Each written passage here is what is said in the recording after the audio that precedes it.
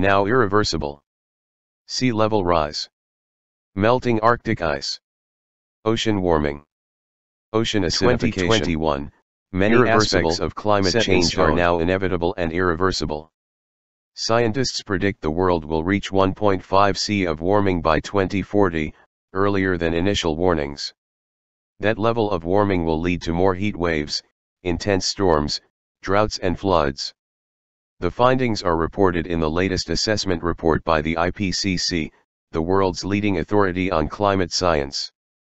The report delivers scientists' starkest warning yet about the deepening climate emergency.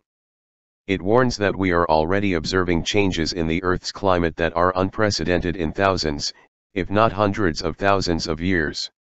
They include more intense rainfall and associated flooding, more intense drought in many regions, sea level rises in coastal areas, permafrost thawing, ocean acidification and others. The report says that these changes are unequivocally caused by humans burning fossil fuels. The assessment predicts that temperatures are likely to rise to more than 1.5 degrees Celsius above pre-industrial levels within just 2 decades. This means that many changes such as sea level rises, the melting of Arctic ice and the warming and acidification of the oceans, are now irreversible and set in stone.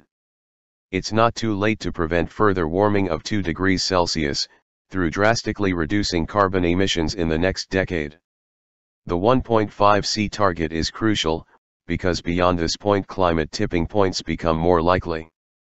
Tipping points are when rising temperatures trigger a series of cascading events with dire consequences. For example, melting Arctic permafrost releases methane into the atmosphere, which causes even more warming.